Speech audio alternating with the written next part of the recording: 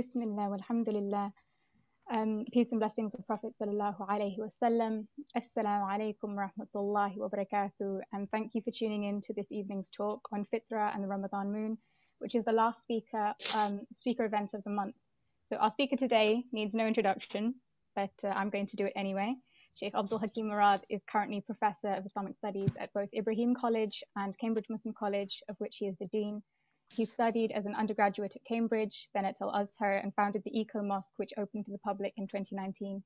He's also a lecturer of Islamic Studies at the Faculty of Divinity, and CUISoc is privileged to have him as our senior treasurer, which I'm sure is a source of insecurity to our fellow ISOCs around the country.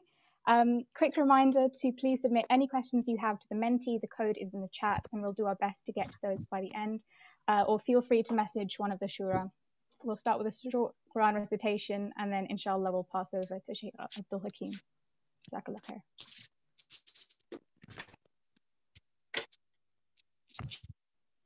أعوذ بالله من الشيطان الرجيم. بسم الله الرحمن الرحيم. فأقم وجهك للدين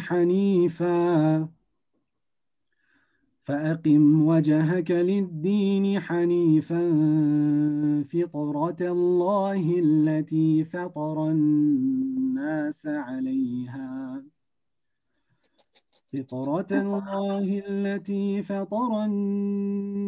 عليها لا تبديل لخلق الله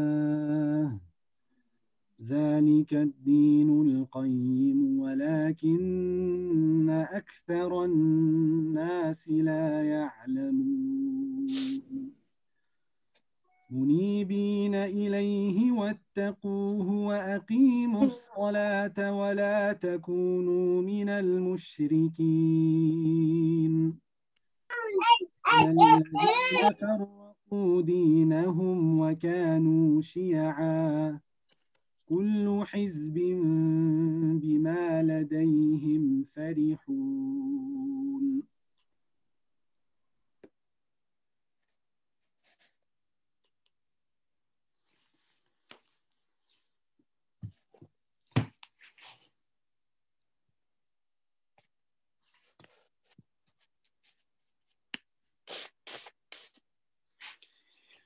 Bismillahirrahmanirrahim. Welcome everybody. Blood sugar levels may be low, but that's no excuse for deactivating the little grey cells. But don't worry, I'm not going to be too cerebral at this late point of the month and of the day. But I do want to share some, hopefully not too random reflections about, well, the verse that we've just heard so nicely recited. Fitrat Allah allati fatara an-nasa alayha. God's order, God's nature, God's manner of creation, according to which he has created mankind. It's a word that we hear a lot in our religion.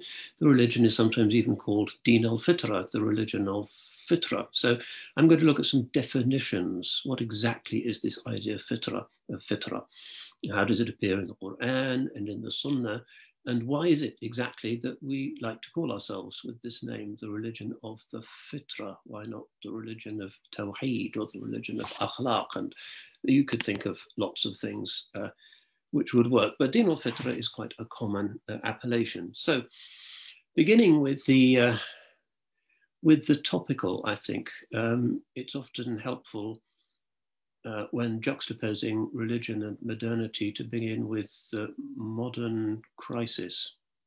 Religion is very often seen as some kind of fly in the ointment of progress. If only Muslims and other conservative religionists would up their game and conform to the standards of the dominant civilization, then everybody can march ahead arm in arm to a confident utopian future. I think more useful is to begin with some of the existential threats which modernity is confronting us with, and then to see how religion might be something that could adjust modernity rather than the other way around. Heretical thought, perhaps, for some. Cambridge, of course, the university now has a Center for the Study of Existential Risks. It's called something like that. Even a generation ago, that would have seemed strange.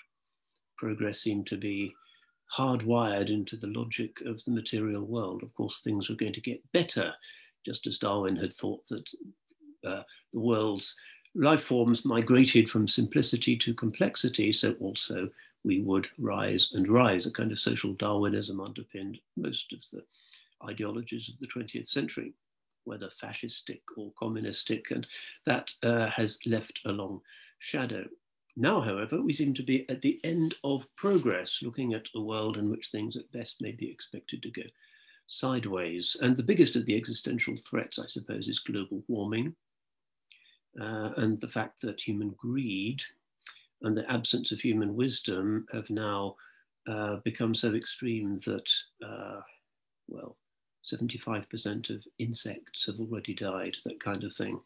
And as a historian of science ruefully noted, if human beings became extinct, the world would recover and be in pretty good shape within 100 years. If the insects became extinct, life would never recover. It's a sobering thought.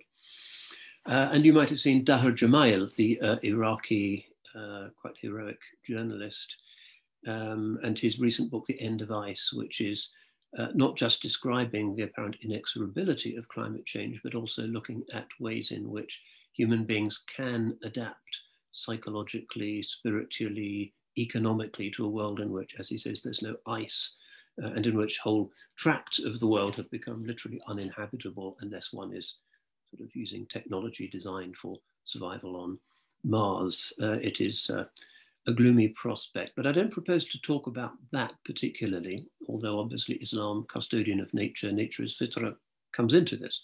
It's not Islamic civilization that has produced this enormous disequilibrium in the world's ecosystems. Even though we're endlessly urged to catch up, hurry up, join the carnival float of progress to the shining new future. But it's not Islamic civilization or any other civilization. It's not the Hindus, it's not the Confucians who produced this. It's something specific to Western European modernity. The reasons for that needn't concern us. So Dahr Jamail's book is new and is interesting, but I want more to focus for my kind of opening setting of the scene of this Fitra debate on another book, I think even more recent. Don't know if you can see that. Countdown. It's probably back to front on your screens, but that shouldn't deter a Cambridge brain.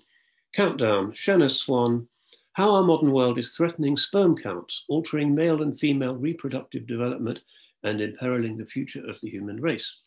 And this Shanna Swan used to be in charge of the American government's scientific task force, which sought to identify the extent and the consequences of this catastrophe.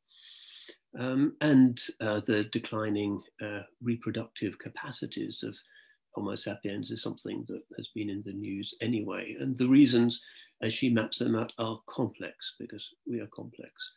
There are a lot of environmental toxins. Again, we get away from fitra, from the natural, from the organic, and into this world of grey steel and plastic in particular. Endocrine disrupting chemicals everywhere.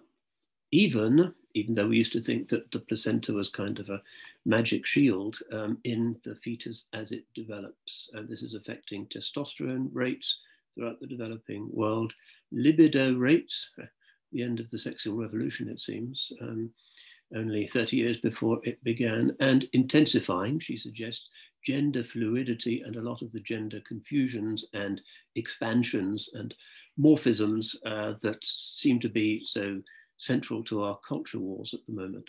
The fact that increasing numbers of women are now occupying traditionally male spaces is also pushing down the birth rate, etc., etc. So in Singapore, a place which I like and visit quite often, where there's a thriving Muslim community, Eid in Singapore I can recommend, by the way, as long as you don't have a weight problem. Singapore, the average woman now has 1.1 babies. Bulgaria only slightly more. Italy 1.3, and the rate is nosediving everywhere. A country needs 65% of its population to be of working age to be more or less manageable economically. but the old are proliferating and the young are not reproducing. So just to take one representative nugget from this, Japan's proportion of the population that's of working age has dropped to less than 60%. In Japan, the 65 plus proportion of the population was 6% of the total in 1960 and surged to a whopping 27% in 2018. These days, there aren't enough healthcare workers to care for the elderly population, and restrictive immigration laws aren't helping. Meanwhile, the birth rate is down to 1.4, sperm counts are low, fewer males are being born compared to females, as often happens in response to environmental stresses. At the same time, more women of childbearing age are putting their careers first and postponing or rejecting marriage and motherhood, etc. This has supposedly given rise to celibacy syndrome, which has been described as a decline in sexual interest and activity or even romantic relationships among young adults in Japan. That's at the other end of the Eurasian landmass, but the Greek government, as we reported last week, is now providing fat multi-thousand euro bonuses to women who will take a career break and pop a baby or two. Now, this, of course, is an irony and an indication of the human as well as the natural imbalances which modernity has prompted, because countries such as Greece, where the women are no longer reproducing and the men don't particularly want to hook up with women any longer, is also the scene of these catastrophic waves of migration. There's camps in Lesbos, Thassos, the Peloponnese, elsewhere in Greece, the landmines that they now have to deter people trying to cross over from Turkey. That could be a solution, and historically that would be the solution, but the problem is, as we all know, they're culturally different, culturally unacceptable, Islamically unacceptable. So one consequence of this existential risk and crisis has been that Muslim identity and Muslim migration has gone right to the center of the political agenda of modern Europe. You might have seen the Danish government has just decided that it's going to deprive the Syrian refugee population in its country of the usual refugee rights and the right to settle and have abode in Denmark. Macron is now lurching to the right because he's terrified of a Le Pen victory. The central issue for these countries is now the demographic deficit, gender confusion, and the possibility of rectifying that through increased immigration, which is politically, it seems, impossible. So one of the imbalances that we're likely to see over the next few decades is going to be as environmental and political factors increasingly devastate Muslim countries. But America has its own issue with Latin American countries, and you can see how they're piling up on the Rio Grande. It's an equivalent issue. That there will have to be some kind of large-scale population management scheme just to accommodate those probably hundreds of millions of people who are trying to escape the devastated regions of that particular latitudinal strip of the planet. So I wanted to start by doing my favorite thing of interrogating modernity by pointing out what a mess things are in and what a mess we are in, even basic definitions of masculinity, femininity, reproduction being the essential biological purpose of our species. Secular biologists would say it's the only thing we exist for. We're so sophisticated that we can't even do that any longer. Well, certainly in the West. In the Muslim world, they are still doing that. And in Somalia, for instance, the birth rate is over 6 babies per woman. And you probably saw perhaps that emblematic, rather terrifying tale of the Muslim woman from Mali who 2 days ago gave birth to 9 babies in one batch. So not really a demographic or reproductive or a libidinous problem in the third world, and particularly in the Muslim world. It's a crisis of the developed world. So that's what I wanted to start with, the fact that nature, if we're understanding Fitra, something to do with nature, is in very extreme disarray, and that the Muslim world, for all of its other dysfunctions, is at least biologically still functioning in a normative way. So Let's get on to definitions of what we understand by this word fitra. It's one of those very many Quranic terms which translate only uncomfortably into the English language.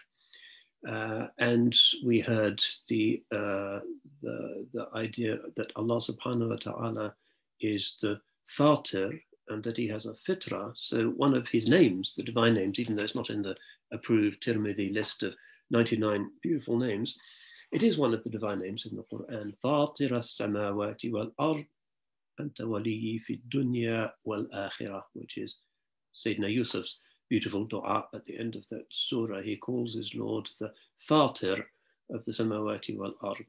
In other words, the originator of heaven and earth. This root, fa-ta-ra, in Arabic, has something like the sense of to open, to split, to divide, and has a very strongly biological sense to it. So in Surah Al-Infitar, the whole surah that takes its name from this root, وَإِذَا السَّمَاءُ انْفَطَرَتْ, when the heavens are burst asunder.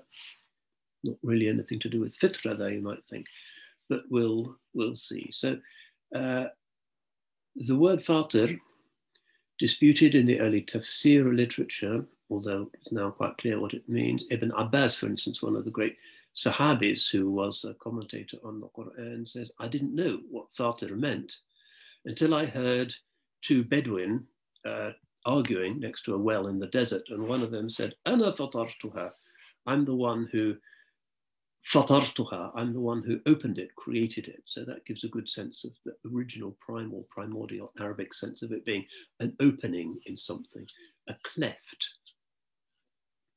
So we have the related word, which is also in the Quran, of futur. If you know Surah Al-Mulk, you'll remember فَارْجِعِ الْبَصَرَ هَلْ تَرَى مِنْ فُطُورٍ.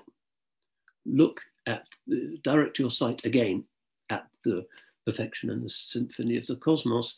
Do you see any cleft, any breakage, any kind of, we might say, singularity nowadays, something like a black hole that opens into another universe, but this means kind of a defect rather than those extraordinary things, neutron stars and black holes and pulsars and other extraordinary things, which the Creator has chosen to adorn the heavens with. It's not referring to that.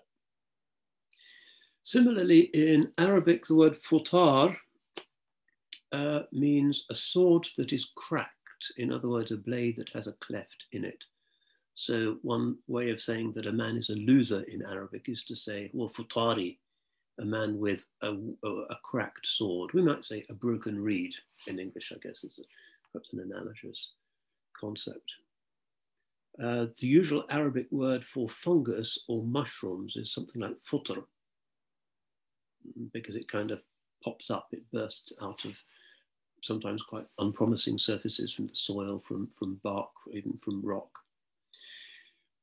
We also say when we break the fast that it's fitr or iftar, because we are rupturing, as it were, breaking the fast at that time.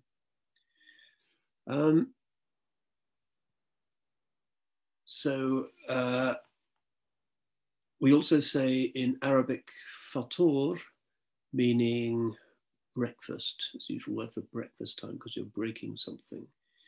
So how does this rather complex semantic world fit with our understanding of Islam, the religion of fitra, the religion of nature? What's the connection?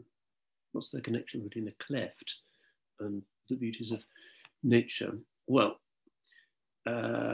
we heard the Quran at the beginning of this session. وَأَقِمْ وَجْهَكَ لِلدِّينِ حَنِيفًا فِطْرَةَ اللَّهِ الَّتِي فَطَرَ النَّاسَ عَلَيْهَا. Direct your face to the religion as a Hanif, primordial Abrahamic monotheist. This is Allah's fitra, which he created mankind upon.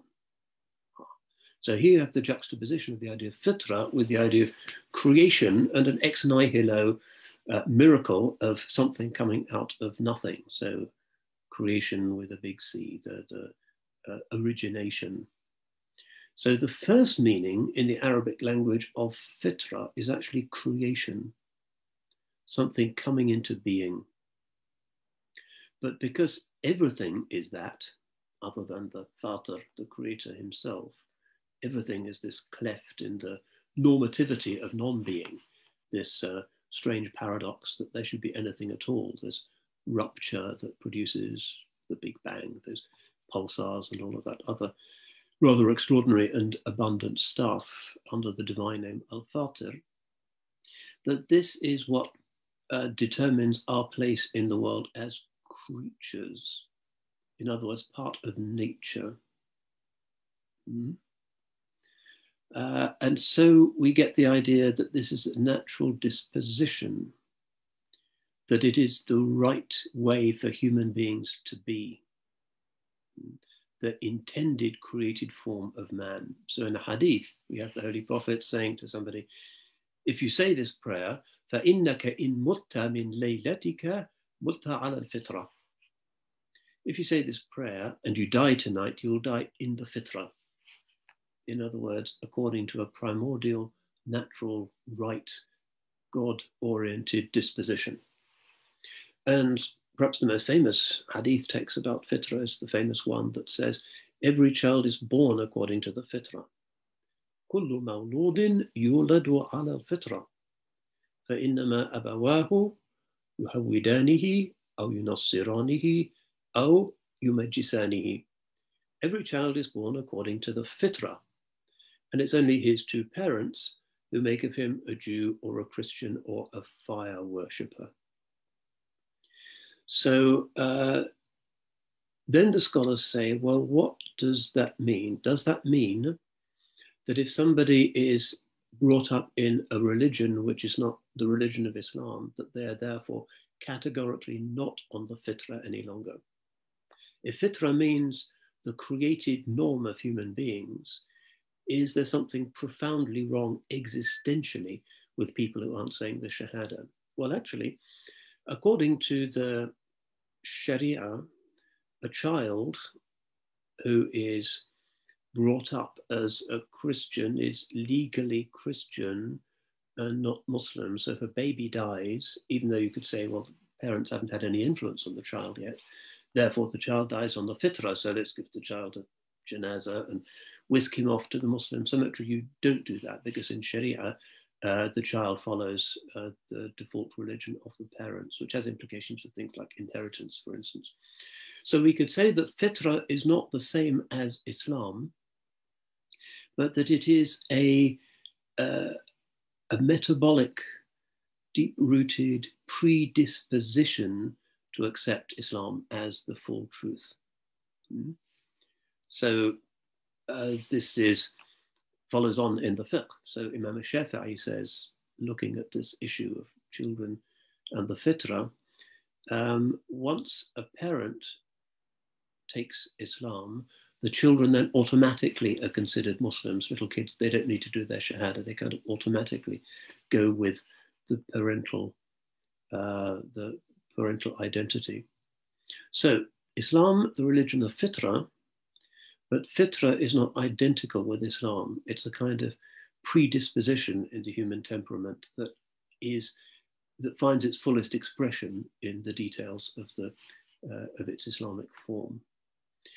So you could say it's to do with the interior life, not with the exterior life. It's about something that is fundamental to our identity. So even though a lot of the early ulama actually argue about fitra, and Ahmad ibn Hanbal, for instance, says fitra in these hadiths is to be understood as God's destiny of things. So it's predestination. But generally, we find it identified with that human aspect of us that is consciously in keeping with our natural way of being. So some of the authors say it is the same as the mithaq of the primordial covenant. Primordial covenant, of course, is in Surah 7, which is when Allah subhanahu wa ta'ala brings all of the souls before they put into bodies in the world, before conception, and says to them all in this primordial assembly, Alastu bi rabbikum, am I not your Lord? And everybody says, Bala shahidna, yes, we bear witness. So to be born according to the Fitra means, on this reading, to be born according to the implications of that primordial covenant. In other words, the child is in a natural state of reaffirming its relationship to Allah subhanahu wa ta'ala. So we find, therefore, that the concept of Fitra is complicated. And when we say Islam, the religion of Fitra, we are talking about a specific prophetic dispensation, a form of life, a saintly disposition of our outward form that brings that outward form into harmony with our inward form.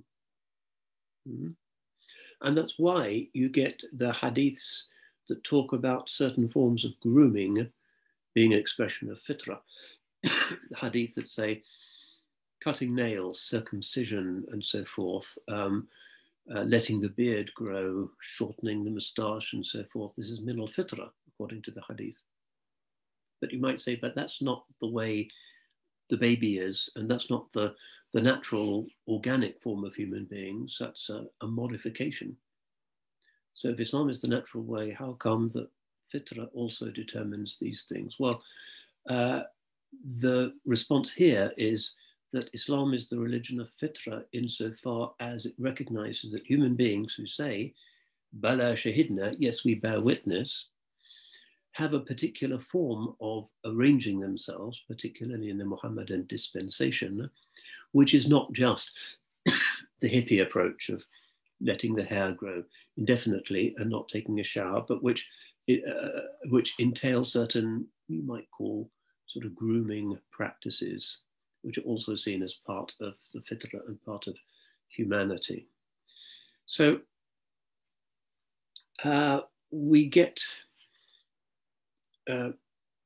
in the famous hadiths of the Mi'raj, a range of amazing hadiths where this word is also cited and where it seems to be there to differentiate the religion of Islam from the religions of those prophets with whom the Holy Prophet has prayed in Jerusalem and who he is now, as it were, transcending. So famously in some of the hadith, the angel offers the Holy Prophet near the summit of his ascent 2 chalices, one of milk and one of wine. And he rejects the wine and chooses the milk. And the angel says to him, Hudita lil fitra, you have been guided to the fitra.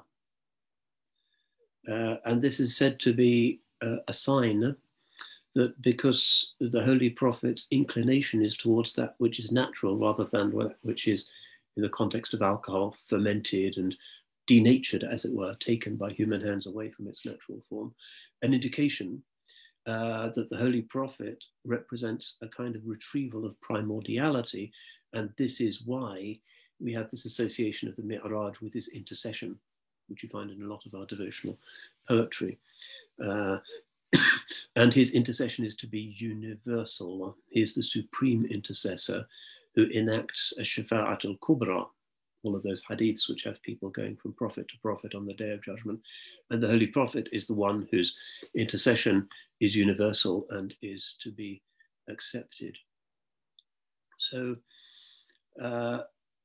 it is therefore to do with the ruhi aspect of humanity, which is manifested and articulated in the mind, body, spirit synergy most perfectly in the person of the Holy Prophet alayhi salatu wasalam, and supremely at the summit of the Mi'raj, the highest point of the the Khilafah. So in some of the Sufi literature, we find that the term is also developed, reflecting the immutability of the ruh. Sufism is big on overcoming the ego and liberating and returning to our true identity, which is the ruh, that which said, Bala shahidna, yes, we bear witness. And so Ibn Arabi in his Futuhat says this, for instance: when Allah created the Ruh, he created it perfect, fully developed, rational, aware, having faith in Tawheed, admitting his lordship. This is the Fitra according to which he created mankind.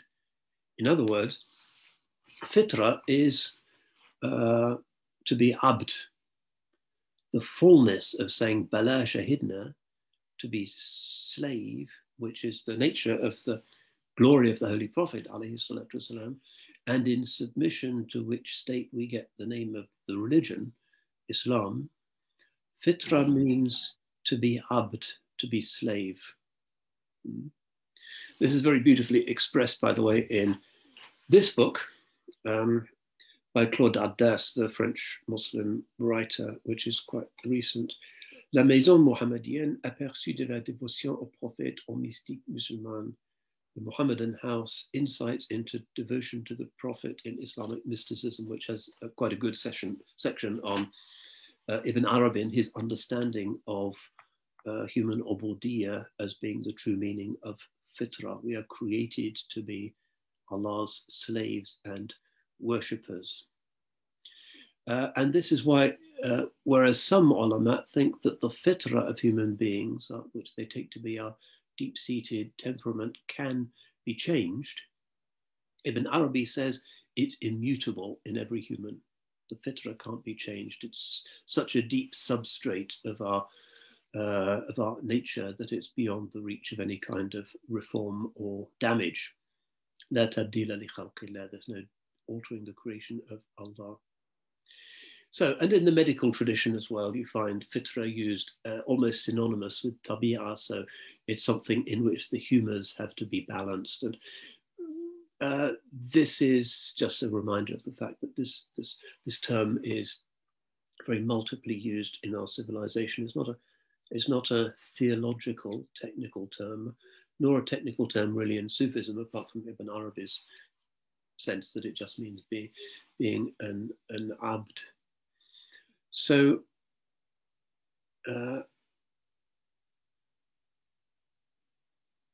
that hopefully has shed some light on what the tradition means by fitra. In other words, our created nature, and the fact that we enter the world fully with this nature, and it is never in its essence taken away from us, which is one reason why the fuqaha speak of ismat al-adamiyya, that human beings are all sacrosanct.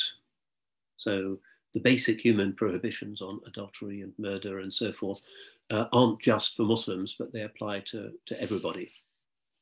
It's never permissible just randomly to kill people and to violate marriage bounds. So there's certain things that are universal. Why? Because everybody has that deep entitlement to be considered human, even though their religions may be in conflict with each other and some of them may not make sense, but they have this basic principle, this asl in Islamic law is the universal recognition of our Adamic togetherness. So that's fitra. And then I also wanted to talk about the Ramadan moon.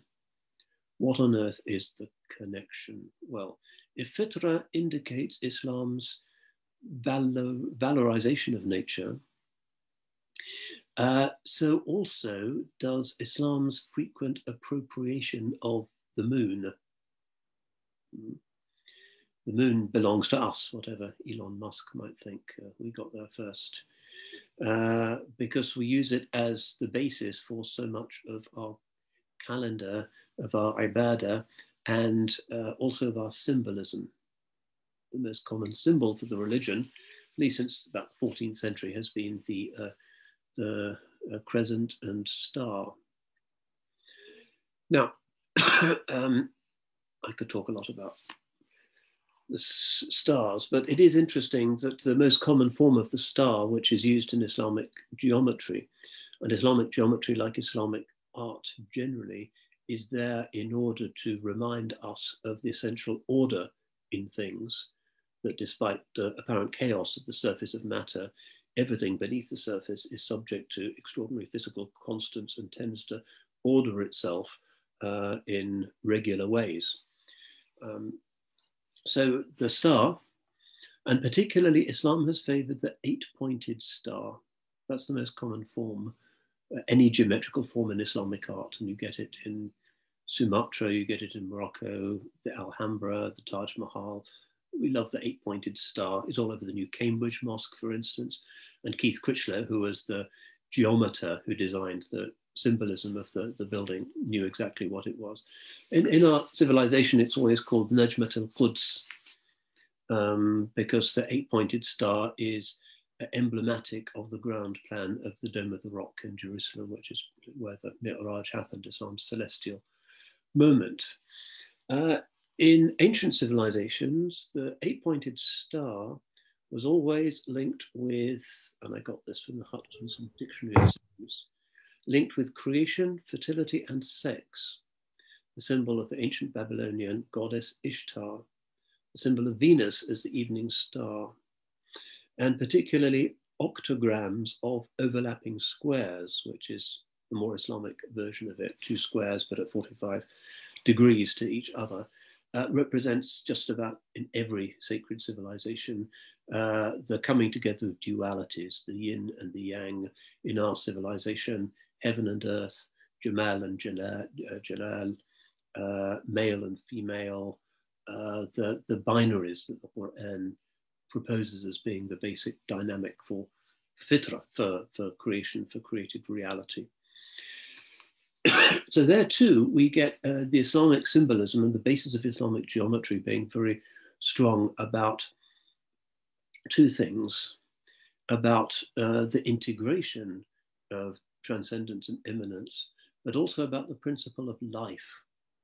It is a kind of fertility symbol. And again, that takes us back to my vain hope that the hearts of European politicians will melt and they'll see that the only demographic hope for their countries is to let in all of those vote people. But anyway, Islam, religion of life. Abdul Chalabi has a nice book by that title, the idea that this is particularly the religion of biophilia. And we might, if we have time, talk a little bit more about what the Quran says about life towards the end of this presentation. But finally, to the moon, which is there, in, of course, on top of most minarets, and is the basis of timekeeping for really ancient communities. Ancient man knew that the moon orbits the Earth once every 29.5 something days. This is called the synodical lunar month. And for primordial human beings, that's the most obvious basic division of time, more obvious even than the week. But because the moon's orbit is tilted at 5 degrees to the plane of the Earth's orbit around the sun, the moon's movements are really complicated. And that's why we have these issues about moon sighting. I don't think that even the diverse and disputatious modern ummah has argued about sun sighting. We're not there yet, but moon sighting, yes, it's one of the things of what's going to happen next week in Cambridge. It's because the moon is identified as this subtle, indirect, unpredictable feminine principle, whereas the sun, Sol, is always identified with masculine linearities. There's a stereotype there, take it or leave it. But for primordial human beings, it affects the tides, it affects biorhythms, particularly, but not exclusively for women. So it was an obvious basis for human life. And traditional ritual and cultic behavior was very often geared to the moon and its phases. Of course, other civilizations found this untidy. The Romans, who had tidy minds, tried to add days to the ends of some months to kind of equal it out, to make it more like the solar year. And that's the basis of the system that we have now, which is not ideal because the solar year is actually 365.26 something days. It's not tidy either.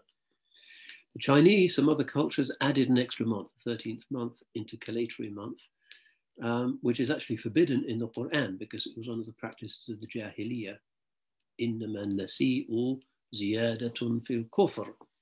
the intercalatory month is an increase or an excess of unbelief. The reason being that this is an attempt to kind of correct the solar system, which is God's creation, and that there was a wisdom and a natural biorhythmic synergy with human beings in the lunar month. So to alter it is the same as preferring wine over milk, if you like. The ancient Chinese, great practical people, tried to have it both ways by having two calendars. They had a solar calendar, which was for agriculture, but they also had a lunar calendar, which was for religion. Again, this idea that a sacred calendar should be governed by the moon. The moon, which actually governs our calendar, and which reminds us that the forms of Muslim ritual and life are very primordial, pre-axial, and fitri, because it's the solar system that really determines our devotional patterns, the 5 daily prayers, and the months, the Hajj. This is all to do with the solar system in a very primordial way. No intercalation. And there's arguments about whether you can have a pre-calculated calendar for Muslims. I don't think that that's really going to catch on, even though the Turks do it. In any case, the final thing I wanted to talk about to bring these things together is the idea that Ramadan obviously reconnects us in many ways to very ancient forms of human life and behavior, where there weren't clocks of any kind, but only the movement of the sun and the moon. We don't have seasonal festivals in Islam, which is interesting and seems to set us apart from many of those primordial cultures where they had sort of harvest festivals and winter rituals and so forth. And the reason for this is said to be that the divine wisdom knew that Islam would spread in both hemispheres, and there's nothing more ridiculous than a white Christmas celebration in Australia, for instance. I was once on Bondi Beach on Christmas Day. There was Santa. It was a really hot day. Santa was there in his fur and his hood and so forth, looking extremely uncomfortable. So the interpretation of our not having seasonal festivals is that it's because of the universality and the summative nature, the khatmiyah of Islam. So that's an aspect of primordiality that we don't have in the formal structures of our religion. But the Quran itself is emphatically a book of nature in many respects. And if you look at some of the modern books on Islam and the environment, Fazlun Khalid's book is quite good on this. And also Reza Shah Kazemi has an essay which is on the Slavers Mosque website, which is pretty nice. The Quran is, unlike, say, the New Testament, absolutely jam-packed with invocations of nature. Nature as signs, ayat. So the ulama speak of there being two registers of revelation for the believer. There is Al-Quran al-Tadwini, which is the written Quran. There's also Al-Quran al-Takwini, which is the creation Quran. In other words, the whole world is a book which we can read, and the word ayah is used for the verses or the elements of both. The Quran also, in an almost animistic way, insists that everything in creation in this fitra is in a state of adoration. And this again is not anything that the New Testament authors could have related to. In min shay'in illa yusabbihu bihamdihi. There's nothing which does not glorify Allah's praise, which is in Surah Al-Isra. And this idea of the whole cosmos as engaged in some kind of symphonic praise for the divine is one of the ways in which we can understand this expression of Islam as Din al-Fitra, the religion of the primordial natural disposition, because part of what is natural and innate in human beings is a recognition that nature is not just a set of objects, but nature is indicative in ways that to poets and musicians, novelists have always been vaguely but very intensely perceived. That there is something in the natural world, what the Enlightenment writers sometimes call the sublime, that you stand on top of the mountain in the Bavarian Alps and you're not just contemplating upon geology, but the heart is also active in ways that are difficult really to put into words. And you could say culture originates with this amazement about nature, the earliest cave paintings or whatever.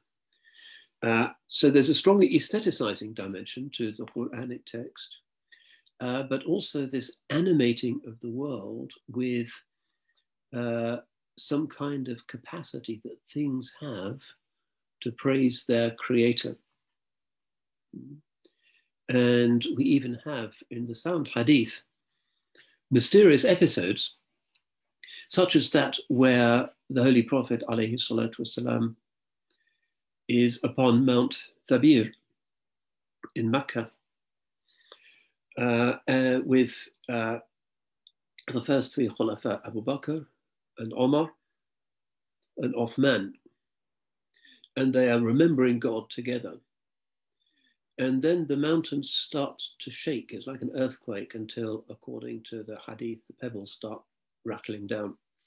The Holy Prophet stamps on the mountain and says, Askin Thabir, be still Thabir, because there's nothing upon you except Nabiyun wa Siddiqun wa Shahidan, a prophet, a truth-telling one, Abu Bakr, and two martyrs.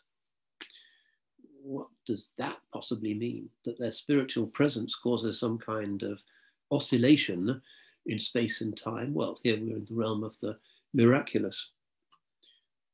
Even more strange, the Tasbih al-Hasa, where the Holy Prophet ﷺ is able to pick up a handful of pebbles, show them to his companions, and miraculously they're able to hear them praising God. What exactly was that experience? It must have been pretty amazing. And the prophetic story of Sulaiman alayhi salam and his capacity to speak to the birds, the ants, and so forth.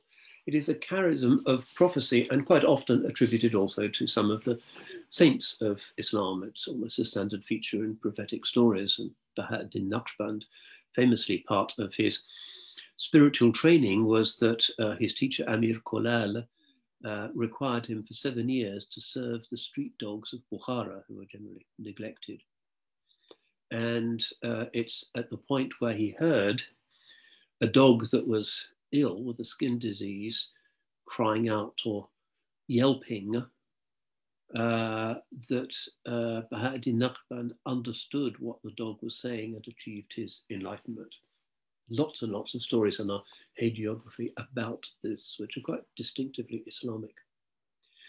So I should come to a close shortly, but what I have said is about the moon and the Fitra is in a sense quite obvious and merely a restatement of what we generally as Muslims already know, which is that self-transcendence, the basic spiritual purpose of human beings, is not the same as the repudiation of nature. We've never had strict traditions of monasticism, celibacy, and so forth, mortification of a type that in Christianity and many forms of Buddhism were pretty normative. And this is because of the golden mean, which is part of the Fitra, that there is an appropriate partaking of life in the world, which is characteristically Islamic. And this is, of course, the prayer which concludes the Fatiha, which is a prayer to be in the middle way, not those on whom there is wrath, nor those who have gone astray. The two earlier ummahs who strayed into opposite directions, and Islam is reparative and restores the balance. So what we have with the Khatmiyyah of Islam then is a very clear retrieval of primordiality, that in the basic forms of the religion and in the key aspects of Muslim social life, we have something that seems to close the great cycle of revelation by taking us back to a really ancient time, of which the Kaaba, of course, and the Black Stone are indications. The Black Stone is about the primordial covenant. Islamic art, with its aniconism, its reluctance to believe that you can do things at the highest level just with the human face, rather than with the order that lies beneath the surface of things, again takes us back to very ancient forms of decoration, the Australian Aboriginals perhaps, certain Neolithic forms of art, but of course very strictly regimented in order to draw out the symmetries of the created and the natural world. And the movements of the solar system, which trace themselves a beautiful arabesque. This is precisely the absence of futur. There's no cleft, there's no kind of randomness, nothing unexpected in their movements. It's a great orrery, a great moving sphere that is, again, chanting the Creator's praise. The Muslim life is part of that. So entering Islam is to re-enter a truly fitri lifestyle, to notice the phases of the moon again, which most people neither know nor care about, to know when the sun rises and sets. And Ramadan, of course, which is a very, very primordial, ancient kind of human practice, because just about every civilization, with the exception to some extent of some forms of Eastern Buddhism, Japanese Buddhism, for instance, doesn't do much with fasting except in a kind of penitential way. It's pretty universal. So in our age where everything is unnatural and anti-natural, we are biophiliac. We insist on our understanding of human beings as needing ritual, as needing a clear understanding of gender, of being part of the natural world, and this being tasbih, and therefore celebration, because there's no tasbih that is not celebratory. The recognition of the divine in the world and in each other is necessarily the recognition of what is beautiful and perfect. So in tasbih and in hamd, which is the work of all creation, we find joy, and this is the sa'ada, which is necessarily part of being part of the ummah of Islam. So that's essentially what I wanted to say, and probably I've spoken about too many disparate subjects, but I hope that my drift has been clear, that Ramadan is an opportunity to recenter ourselves, to recall our biological natures, and to be reintegrated into the anciently axiomatic movements of the solar system and into ancient human patterns of behavior in a way that modernity really will not be able to accomplish. More modernity probably means more dysfunction, because knowledge is increasing, wisdom isn't increasing, and that's an extremely ominous and dangerous source of these existential risks.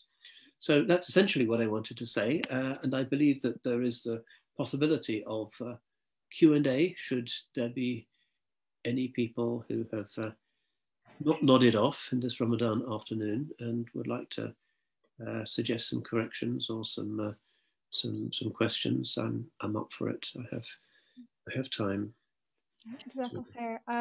People have been submitting anonymously throughout the talk.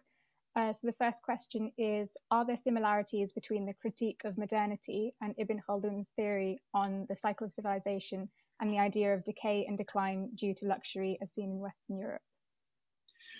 Well, in a sense, but you have to remember that Ibn Khaldun, as has been pointed out by a lot of analysts, was writing not even for the whole Ummah, but for his specific experience of North Africa, where it was the case that city dwellers would go soft and then they'd be overcome by puritanical nomad movements from the countryside, and then after a few generations they'd get soft as well. And that seemed to be an obvious way to look at things.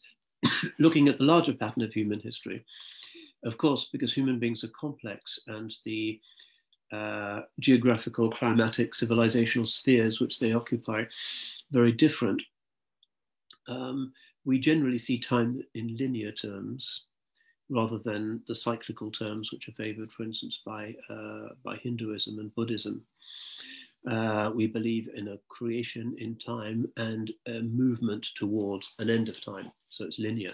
But within that, of course, nature itself is made up of cycles. Human life is a cycle from babyhood to decrepitude, and that's certainly incorporated in our tradition. Ibn Khaldun, I think, probably wouldn't have envisaged the fact that the predicted environmental tumult of the last days, which is predicted in the Quran as well as in the book of Revelation at the end of the Bible, would have been so evidently the consequence of human acts and human cupidity. I don't think he really expected that, because the prospect of the entire natural world being subverted by human beings, us weak, puny human beings, would have been unimaginable in the traditional world. And even a generation ago, people couldn't quite believe that we might all die as a result of improper economic models. It's part of our modernity, part of our tension. The second question is, how does Fitra relate to an argument for the proof of the existence of God? An argument for? The existence of God. Well, we have arguments in our civilization. Some of them are ratiocinative, and the famous Kalam argument from contingency is a one that's gone into modern philosophy of religion, is still being elaborated. And there are also arguments in Kalam that were known to the medievals, but that because the Ummah has generally moved away from sort of philosophical theology in the direction of sort of hadith and fiqh and fatwa things in the last 100 years or so, have been neglected. And there's a lot of books that really are still sitting in manuscripts. We don't know what's out there. But there's also the Ghazalian turn, which holds that essentially what the human identity of Abd constitutes is this fitra, and therefore it's human nature to believe. He says, min fadlillahi ala al-insan an sharaha sadrahu lil-iman min ghayri hajatin ila hujjatin aw burhan. One of God's blessings upon mankind is that he has naturally opened his heart to faith, even without needing some kind of proof or argument. Of course, in his Kalam works, Imam Ghazali did develop complex proofs and arguments, but the natural state of human beings, fitra, is to believe. Children have a natural instinct and sense that, of course, the world couldn't just have popped out of primordial nothingness. The nothingness, that even nothingness is a concept and a thing, and something that isn't even nothingness, and then produced in the first few microseconds after the Big Bang this incredible panoply of physical constants and laws and the majesty of creation, let alone life, and then human moral life, aesthetics, Shakespeare, Hafiz, and so forth. That's such a preposterous idea that it's only a deep spiritual sickness and a egotistic rebellion, a waywardness that could possibly entertain such a thing. It's profoundly stupid. Children can see that. They can see the silliness of unbelief, because even a doggy in the street is amazing to the child, and he wants mummy to look and wants everybody to look, because they have a healthy sense of the inherent improbability of things, which in our jaded adulthood we tend to forget. But the Quran is asking us to reassert that, and asking us to look again at creation with a sound heart, with a lub, and to intuit, not to rationalize, but to intuit the intrinsic dependency and amazingness of things. So yeah, fitra is part of that which naturally generates a sound faith, a secure awareness that things have a source. Just a couple more, inshallah. The next one is, if people can determine that murder is wrong through fitra, then why is it that people who have not been reached by the message of Islam are saved?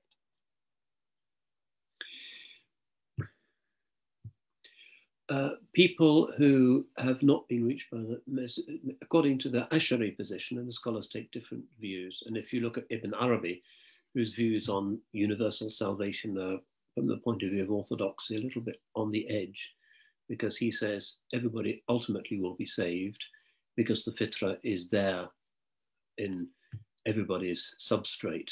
Even if people go to hell for a while, they'll all end up in a state of infernal felicity. But whereas the Sunni position has held that the Ahl al-Fatra, people who are unreached, are not necessarily saved, but to the extent that through their culture or through their intuition and their intelligence, they know the unity and the justice of God, then they can be saved. So then their ruling, Abu Qahir al-Baghdadi says, is حُكْمُهُمْ كَحُكْمِ الْمُسْلِمِينَ. So somebody who's brought up on a desert island, the kind of Hayban Yaqzan scenario, who doesn't have access to a revealed book, through his fitra should be able to work out at least the outlines of monotheism and the moral life, to the extent that that person can be judged. And that's one of the differences between the Ash'ari and the Maturidi position on this, because the Ash'aris say that it's possible for people to know those things without access to specific revelation. The Maturidis say it's absolutely obligatory for everybody to know God, irrespective of their culture or where they happen to be. It's one of the key arguments between the two main Sunni schools. Next is, if, as Ibn Arabi claims, fitra is not changeable nor corruptible, then how come modernity is deforming and deconstructing it? Well, because there is also the possibility of asfala safilin, that if we follow nafs and not ruh, and we follow our appetite in an aberrant way, not a normative way, then we end up damaging ourselves, damaging our spiritual capacities, damaging our, as we can see, even our reproductive capacities now, which is quite extreme, damaging the whole world. So this is part of the Zulzilatil Ardu Zilzalaha. It's about human greed leading to massive convulsions in the state of the planet. And the principal function of human beings nowadays seems to be not what human beings used to do, which was to have a religion and to have a neighborhood and to have babies, and but instead it's this enormous consumer world, an entertainment world, where the principal function of human beings in this what's called the Anthropocene age is to damage the earth by digging things up and then making them into things that we throw away pretty quickly, and then burying them in more holes in the ground. And that's what human beings are doing. That's our principal activity. Anybody from a visiting starship looking at the planet would say, well, that's what they care about. That's what they're doing. And they love it so much that it's really difficult for them to make sacrifices to try and deal even with an existential threat such as climate change. So that's human beings who are really perverted, taken away from the fitra. So the Quran says, we created man fi ahsani taqweem, in the best of forms. The true human being, the true man, the true woman is an incredibly noble being with the capacity for moral knowledge, sacrifice, fasting, worship, courtesy, cultural production. Extraordinary. It's nothing like Bani Adam in any of the galaxies that we know of. We've never found anything outside this planet, and there's nothing on this planet more amazing than human beings. But ثُمَّ رَدَدْنَاهُ أَسْفَلَ سَافِلِينَ, then we pushed him down to be the lowest of the low because of our hawa, nafs, ego. It's a basic spiritual, not even a Sufi lesson, it's just the obvious teaching of all religions, which is that left to our own devices, we succumb to the force of gravity. And something like Ramadan really helps us to recognize that the day in Ramadan, if you have some degree of self-possession and discipline, you can have a really good day and feel pleased with yourself at the end of the day of having got stuff done. If you just give way to your sloth and your grumbles and you don't do very much, then yeah, you've been pulled down. So Ramadan's a kind of microcosm of that big life lesson. I think you've touched on some of this already, but one final question. How would you recommend we return back to our fitra? And what was the dua you mentioned that if you recite it before you sleep, you'll die in a state of fitra?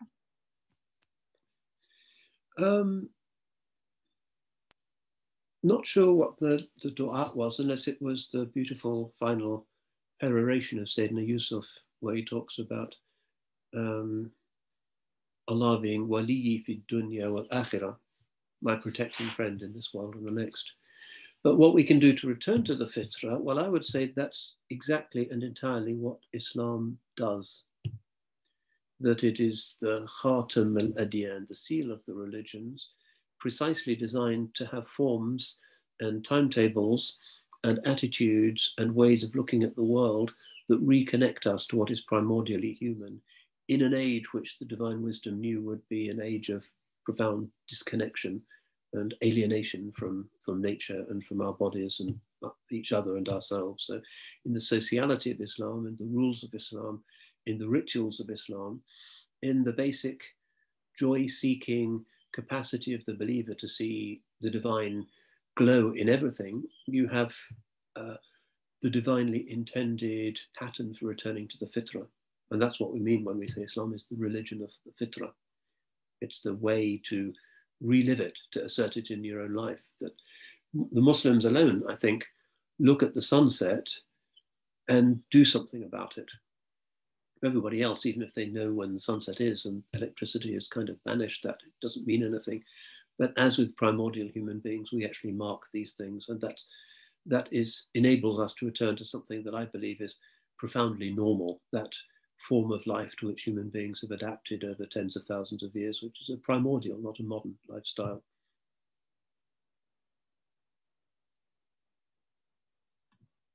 Jazakallah khair. Just before we finish, I just want to say thank you. May Allah reward you, Sheikh, for giving up your time for CUISoc. And I'm sure I speak for all of us when I say we're so immensely blessed that this town that we study in is also the spiritual hub. And that's largely because of your work. So to have access to spiritual teachers of your caliber as well, I certainly don't take it for granted, alhamdulillah. So may Allah make this gathering a source of ajr to you and to all those who attended as well. May He continue to put barakah in your work, to guide us and enable us to tread the same path of God consciousness and beneficial knowledge. And with that, we'll wrap up. So, Assalamu alaikum wa rahmatullahi wa barakatuh.